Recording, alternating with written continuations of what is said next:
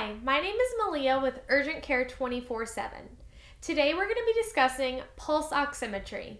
This is something you can do simple at home that's very effective in telling you how your health is and if you may need to go to the doctor or to the emergency room, especially with COVID going on.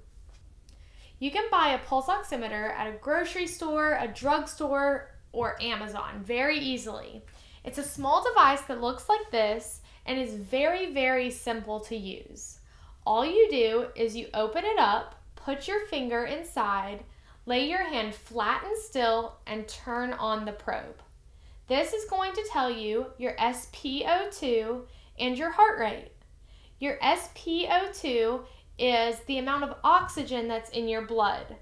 Your heart rate is how many times your heart is beating per minute. Your oxygen level, or SpO2, should be between 90 and 100. If your oxygen is below 90, you may want to call your doctor or go to the emergency room. If it's anything below 90, I would personally recommend going to the emergency room or calling your doctor immediately and letting them know what is going on.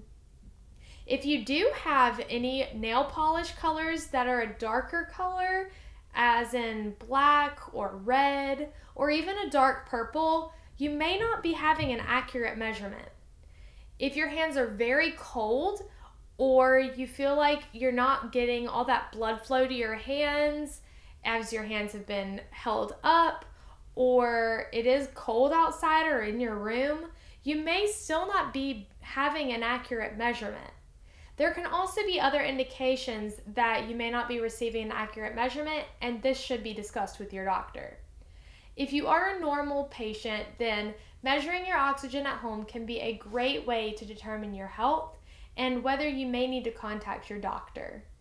Especially in the times of COVID, if you do have COVID currently, this is a great way to analyze whether you may need to go to the emergency room or not. If you're a healthy patient and you're breathing okay, you're not having any shortness of breath, and you're analyzing your oxygen and it's above 90, then you should be okay without going to the emergency room. If your oxygen is below 90 and you are suffering from some shortness of breath, it may be a good idea to go to the doctor or go to the emergency room and get checked out. A normal SpO2 or oxygen level for your blood is 90 to 100. A normal heart rate for yourself is between 60 to 100 beats per minute. If it's a little bit below for your heart rate or a little bit above, that's totally normal. If you have been walking around or exercising and these numbers vary, that is also normal.